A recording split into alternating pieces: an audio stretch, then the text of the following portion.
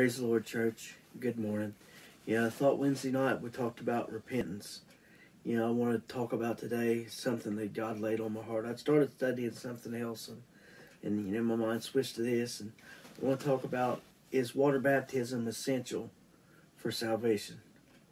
And the first thing people watch is they're going to say, you're judging people. People's eternal state is not in my hands, it's in God's hands. I don't know what people know or what they didn't know. They're in the hands of a just God, just the same as I'll be one day. But I just want to see, not what you think or what I think, but what the Scripture says. Come on, let's walk through the Scriptures together. In Galatians chapter 3, verse 22 through 27, it says, "But the Scripture has concluded all under sin, that the promise by faith of Jesus Christ might be given to them that believe. But before faith came, we were under the law, shut up unto faith, which should afterwards be revealed. Wherefore the law was our schoolmaster to bring us unto Christ, that we might be justified by faith." You think, what is a schoolmaster? That's your teacher that teaches you something. They bring you forward in knowledge. The law was to bring us forward into knowledge. It was to teach us of the thing to come. But after the faith has come, we are no longer under the schoolmaster, for we are the children of God by faith in Christ Jesus. For as many of you have been baptized into Christ, have put on Christ. Alright, so this schoolmaster, the law is a schoolmaster. It's going to teach us something. Well, let's go down to Hebrews chapter 10, verses 1 through 4. It says, "For the law, having a shadow of good things to come, and not the very image of the things, can never be those sacrifices which offered year by year continually make the comers thereunto perfect. For then they not have ceased to be offered, because the worshippers, once purged, should have no more conscience of sins. But in those sacrifices there is remembrance again of sins every year. For it is not possible that the blood of bulls and goats should take away sins." You see, every year they were brought into remembrance. There was something needed. This was a shadow. A shadow is obscured light. It's something blocking the light. It's part way there. But, like the schoolmaster, it was to bring us forward. And it talked about how they come back every year. But there was going to be an eternal. This is leading us into an eternal sacrifice. That as long as we stayed under the blood of Jesus Christ, that everything was going to be all right. And let's go back into the Old Testament. And, I thought, I'm going to have to teach on baptism. I said, I want to teach on something that's, and it's like this first part, it grabbed a hold of me. I've never seen it before. And tears started rolling when I seen it. Talk about the day of creation. In Genesis chapter 1, verse 9. So you can read it for yourself. "When God brought dry land out of water." Everything was just water. God created the heavens, and then He brought the dry ground out of the water. Well, if that doesn't show you baptism, you're not looking. The dry ground came out of the water. Water, we are made out of earth. We're earthen vessels. Earthen vessels comes out of that water. That land, it came out new. There was something new come out of that water. Out of the water, God raised up newness, that He was going to bring life and put life onto it. The Bible talks about us being raised to walk in the newness of life. Talks about Adam and Eve, the first bloodshed. They had made them a covering out of fig leaves, but God brought them an animal skin to cover them up. They evidently wasn't covered enough. It took the blood to cover them. We need a blood covering. The Hebrews passed through water, and it drowned the Egyptians. And I always took the Pharaoh as a picture of the devil, and the Egyptians as a picture of sin. And it was chasing the Hebrews all the way to the water, and Moses took them through or God opened up the water and Moses led him through to dry ground. And I tell you what, old Moses, or old Pharaoh and his men come through and the water drowned them as they went to dry ground. You think about Noah. Noah went out. He was a preacher of righteousness and nobody had listened. And him, his sons, and his daughter-in-laws got on that boat and his wife. And that dove brought back an olive branch, led them to dry ground. They went to dry ground. Just like the Hebrews, they went on through to the other side to dry ground. They went through water. It was water that took Noah and his people that washed all the wickedness away. With Moses, it was water that washed all the wickedness away. Naaman, he had to go down to the river Jordan. He had to dip 7 times. He wanted to go somewhere better, to better waters. But God sent him down to old running Jordan to get baptized. He had to dip 7 times. Not 6 times, not 5 times, not 8 times, but 7 times. Just like God said. People are trying to change things today, but we have to do it just the way God said. And that's what we're going to find out in this word, what God said today. And then it's up to you what you do with it. I know there are people who are not going to believe this and go along with it. But, God gave me a dream one time. And God showed me I was leading my son and another family member. I was leading them lost. If I didn't get out of what I was in and I didn't obey this is what God's showing me right here. It says, it's a bird in Leviticus chapter 14. There was 2 birds. One was killed in an earthen vessel. And it was dipped in running water. And then it was set free. I tell you what, the first bird was killed in that earthen vessel, and that blood went in that water, and that second bird was dipped in that, and it was set free. Jesus Christ, the Bible said God was manifested in the flesh. In that flesh, he was crucified. He shed his blood, and we're a picture of that second bird. We've been dipped in the water in the name of Jesus Christ, and we've been set free. The Bible says who the Son sets free is free indeed. The Son, his name is Jesus Christ. The red heifer and the water of separation is for purification of sins. That was, I didn't write down what scripture that was in. The leper, that was in Leviticus 14 and 7. Naaman was in 2 Kings 5 and 14. And there was a rock in Numbers chapter 20, verses 11 through 13. Moses, he took him to the rock and the water of Meribah, where the children of Israel strove with the Lord. And the Lord was sanctified in them through this water. Talk about that rock. Said Moses lifted up his hand, and with his rod he smote the rock twice, just the way God said, and the water came out abundantly, and the congregation drank, and their beasts also. 1 Peter, you go down to 1 Peter, let's skip into the New Testament and let's tie things in a little bit. 2 Peter chapter 2, verses 5 through 8. Ye also, as lively stones, are built up in a spiritual house, and holy priesthood, to offer up spiritual sacrifices acceptable to God by Jesus Christ. Wherefore also it is contained in the Scripture, Behold, I lay in Zion a chief cornerstone, elect, precious, and he that believeth on him shall not be confounded. Unto you, therefore, which believe, he is precious. But unto them which be disobedient, the stone which the builders disallowed, the same made the head of the corner, a stone of stumbling, a rock of offense, even to them which stumble at the word, being disobedient, whereunto also they were appointed. Today you can pray and you can say Father and you can say God and you can say Holy Spirit. But when you say the name of Jesus Christ, it separates you from everybody else. The day at Council of Nicaea, that's the name they tried to do away with when they changed the water baptism from the name of Jesus Christ to the Father, Son, and Holy Ghost. And you can reference that. It's in the Catholic Cyclopedia, Volume 2, page 263. It's admitted that they changed water baptism from the name of Jesus Christ to the Father, Son, and Holy Ghost, because at that time they were killing you in the name of Jesus Christ.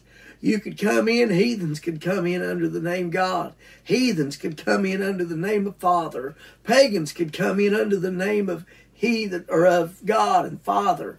You know, they could come in under anything, but the name of Jesus Christ would get you killed, and it separated you from everybody else.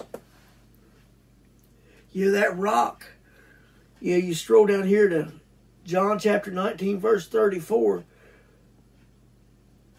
and 35, you say, well, brother, how's that go back to that rock with water coming out that took care of the people? It says, but one of the soldiers with a spear pierced his side, and forthwith came there out blood and water. You see, Jesus was the rock, and out of Jesus the rock, here came blood and water. And he that saw it bare record, and his record is true, and he knoweth that he saith true, that ye might believe. Blood and water came out. John, let's go down to 1 John chapter 5, verse 6 through 8. Says, this is he that came by water and blood, even Jesus Christ, not by water only, but water and blood. And it is the Spirit that beareth witness, because the Spirit is truth. For there are three that bear record in heaven, the Father, the Word, and the Holy Ghost, and these three are one.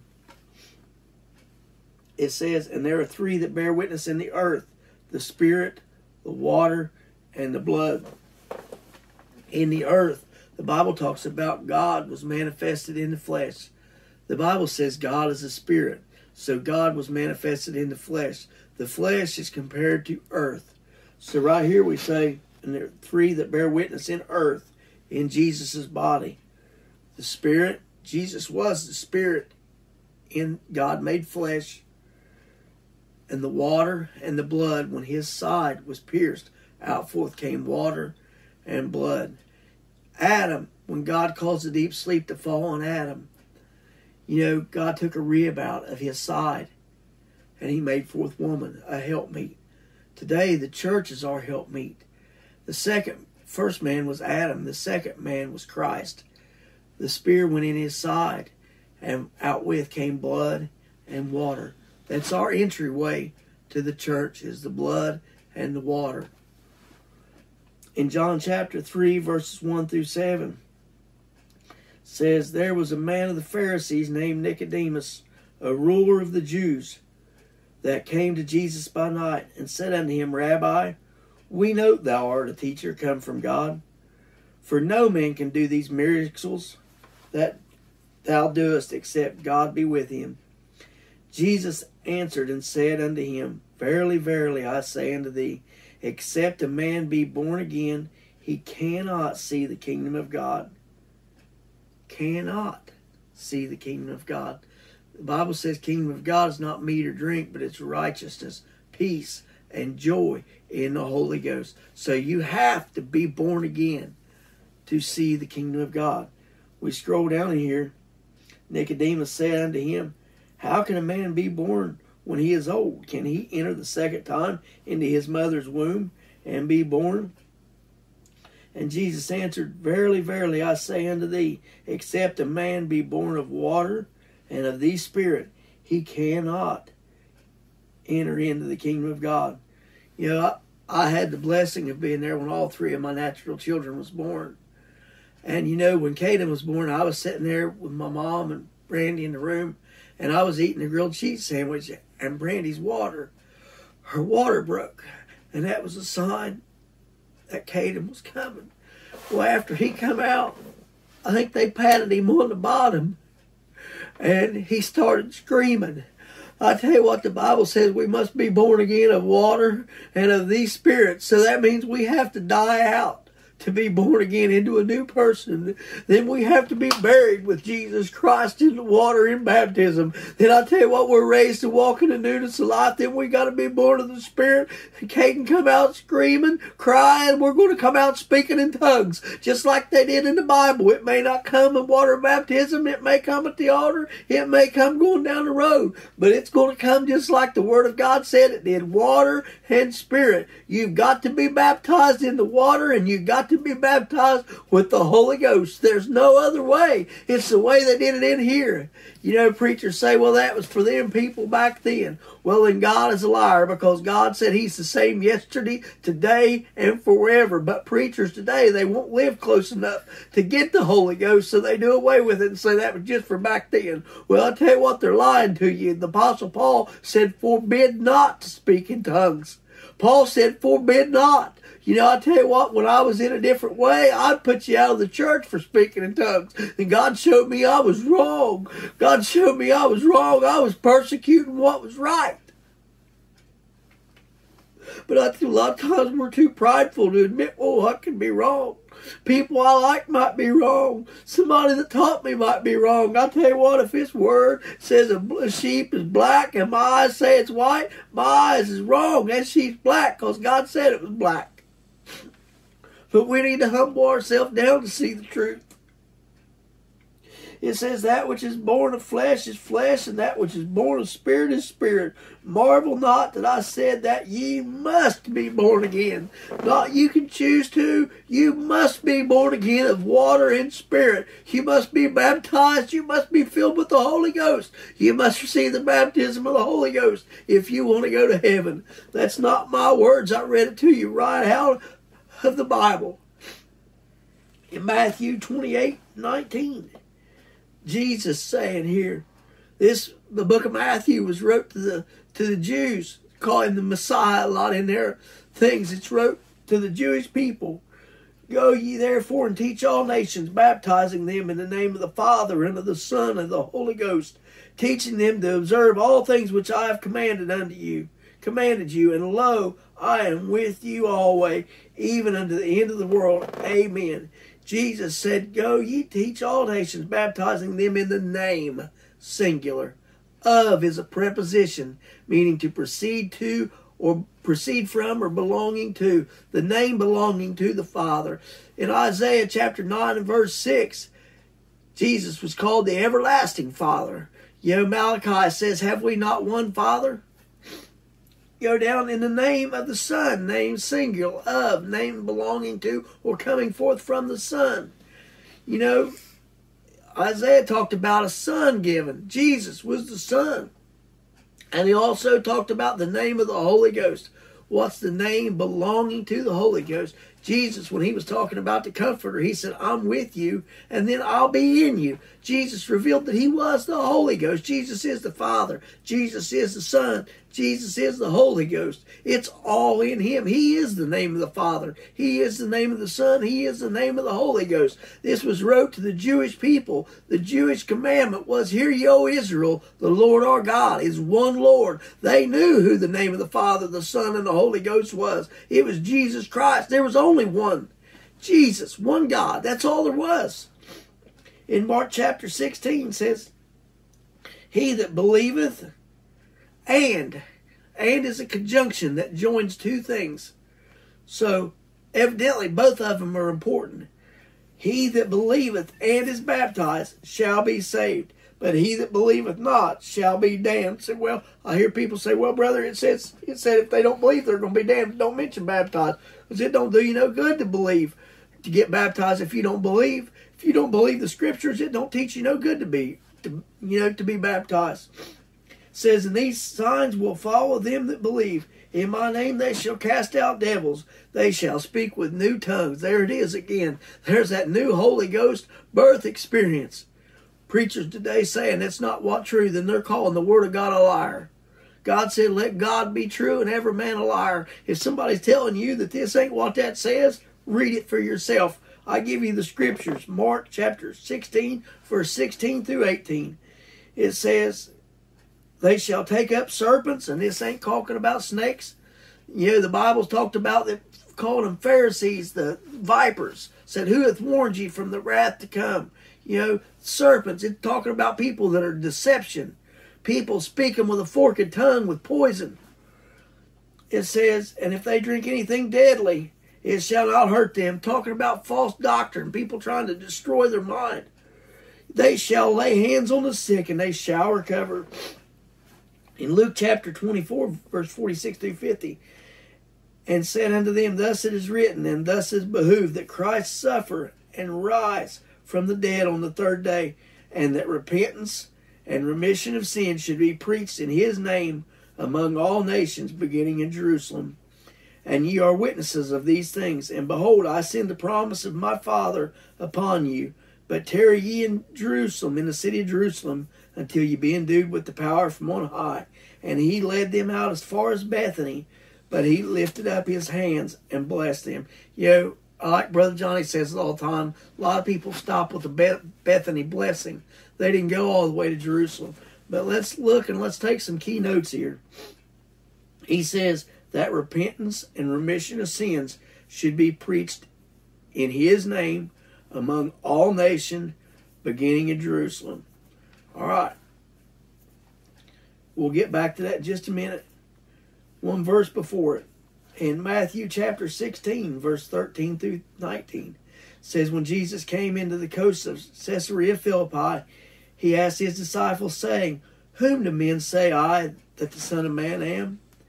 And they say, some say thou art John the Baptist, some Elias, others Jeremiah or one of the prophets. You know, some people today say Jesus was a Baptist, and you know, the Baptists, they can't even get along with each other. I was a Baptist, Enterprise Baptist, and they said they were the ones in the Bible. Then I went to an Enterprise Baptist, or Independent, and they said they were the ones in the Bible. Then I went to a Free Will Baptist. They said they were the church in the Bible. You know, the Methodists think they're the ones in the Bible. The Pentecostals think they're the ones in the Bible. The Apostolics think they're the one in the Bible. But there was never a church name given in the book. You know, never a denomination given. God's only got one church. That's believers scattered all over the world that obey this plan of salvation. You know, people are more worried about the name over the door than they are the doctrine that's preached inside it. You know, ask a man upstairs, said, what, or up West Virginia, said, what do you guys believe? He said, I don't know, but we got a really good choir. He didn't even know the doctrine. He was interested in the name, that they were Pentecostal. He didn't even know what they believed. It says, but whom say ye that I am? Yeah, that's what I asked a preacher. I said, I know I'm saved, but I don't know if God's one or three. And he said, well, how are you saved if you don't know who it is that saved you? And I said, you've got a good point, preacher. And it says, and Jesus answered and said unto him, or he said, Simon Peter answered and said, thou art the Christ, the Son of the living God. The Bible says that everyone that nameth the name of Christ, depart from iniquity. Get away from it. You know, it says, and Jesus answered and said unto him, blessed art thou, Simon Bar-Jonah, for flesh and blood hath not revealed it unto thee, but my Father which is in heaven. And I say unto thee, thou art Peter, and upon this rock, this revelation. You know, people try to say Peter's the first pope, or Peter's the first this, because his name means, you know, rock. But it's talking about the revelation of Jesus Christ.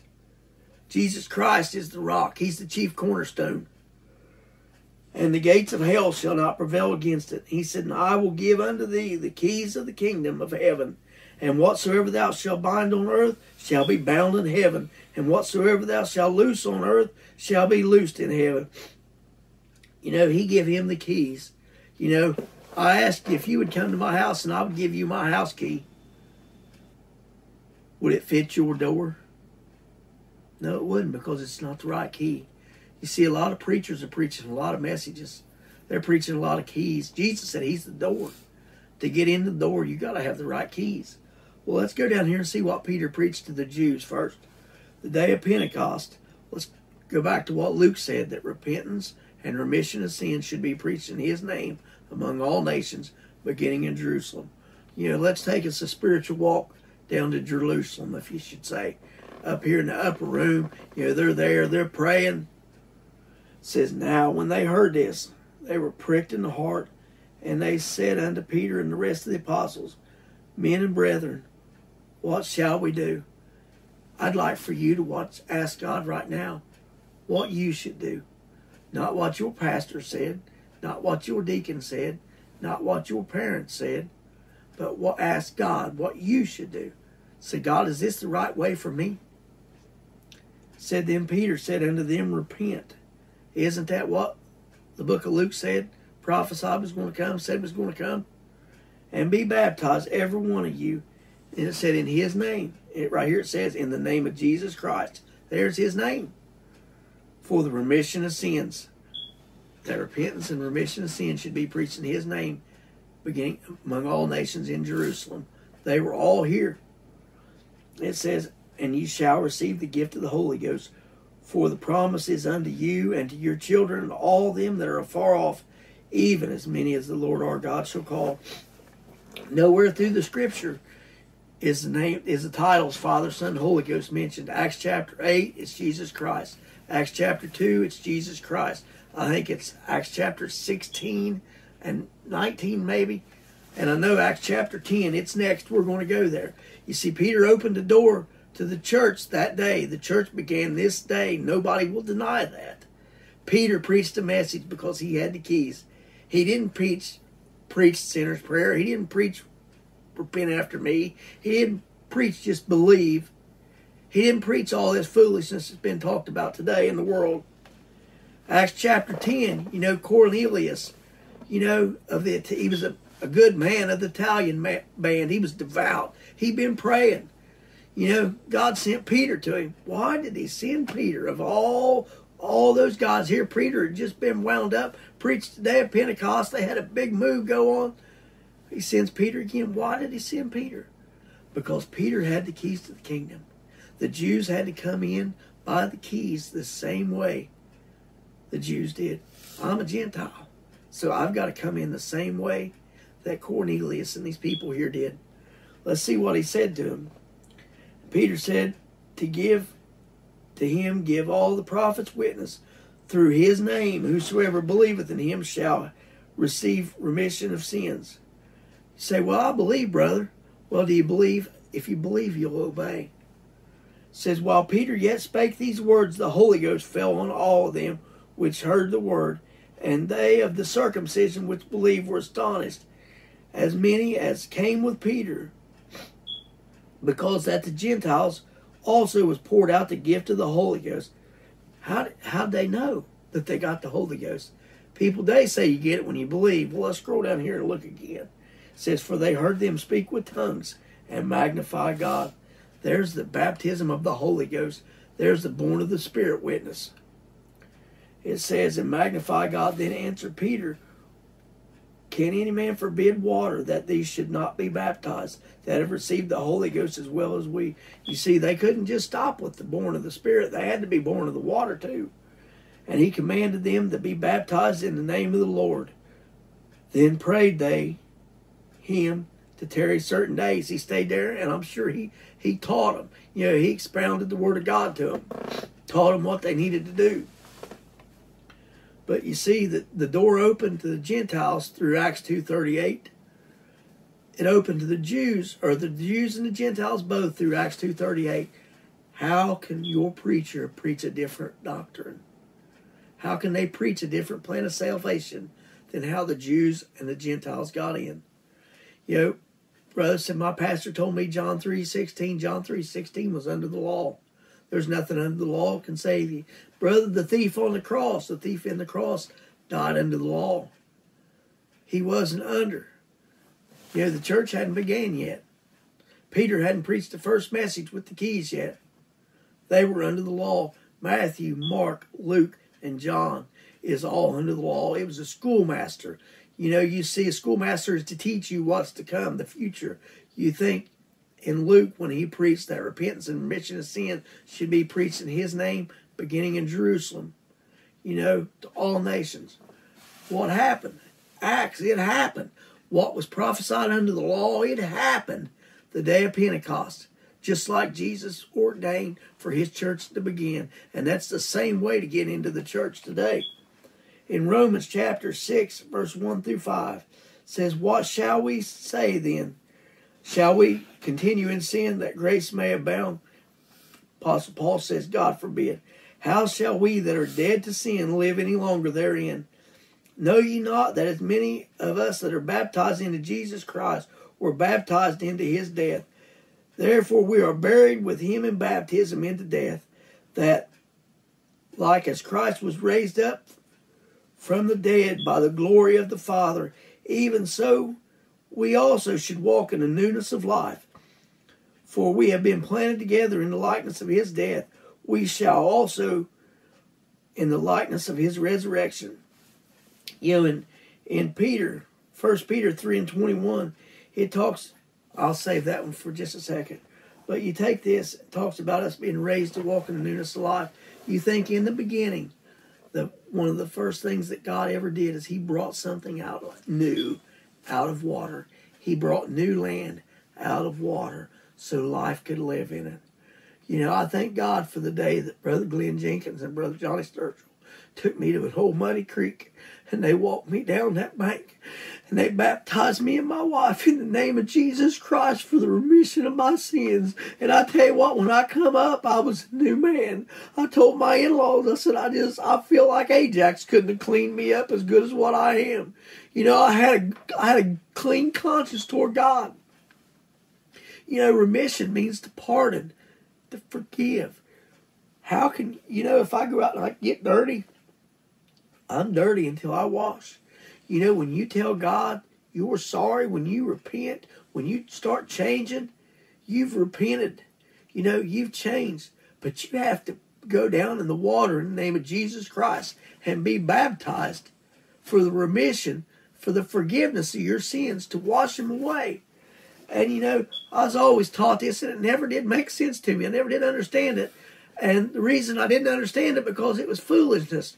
People was just saying something what they'd been told. It says in 1 Peter chapter 3, verse 21, it says, "The like figure whereunto even baptism doeth mean does, also now save us." Baptism doeth also now save us. Do away with that thought. How can you do away with that word? It says, "Not by the putting away of the filth of the flesh." You know, it's not a bath, but as an answer of a good conscience toward God by the resurrection of Jesus Christ. And, you know, those of you that know me know what I was. How could I serve God knowing what I was? You know, like I talked about with the red heifer, those sacrifices, your sins come up for remembrance every year. Jesus provided himself as that red heifer, as that perfect sacrifice. He was the ram that when Abraham went to offer Isaac up, Abraham said God will provide himself a lamb. He was the Lamb of God that God provided. He came down himself and shed his blood. You know, if you've done these things, how can you have a good conscience toward God if you've not had your sins remitted? You know, I've not gave my opinion here. Like I said, I know there'll be people upset over this and want to argue this. I'm not arguing with nobody. This is Bible. If you've not been baptized in the name of Jesus Christ, you still got your sins. If you've not spoken tongues like they did and like I showed you right here in the Word of God, you don't have the Holy Ghost. If you're still living a filthy life, you don't have the Holy Ghost. You know, the Bible says not to take the name of the Lord thy God in vain. If you've been baptized in his name, or you claim to be his, and you're not living right, you're taking God's name in vain. It's a serious thing. You know, why don't you pray about let God bring you new up out of the water, walk in the newness of life? Pray about obeying Acts 2:38. You know, when I asked God to show me, God showed me. God showed me that I needed to be baptized in the name of Jesus Christ. And Brandy, I told Brandy, I said, you know, we were at a different, somebody wasn't teaching that. And I said, hey, I'm lost. I said, I'm going to hell. She said, you're lost. She said, the whole church is in trouble. You're a deacon in the church. I said, I can't put judgment on nobody else's life, but God showed me I still got my sins, that I got to go get baptized in the name of Jesus Christ for the remission of my sins, to wash them away. And I did. And here we are today. You know, I thank God for what He's done for me, and I thank God for what He's done for my family, and I thank God what He'll do for you if you'll just obey Acts 2:38 and put Jesus Christ's name on and walk in His truth. I love you all, and Lord willing, we'll see you all tonight. God bless.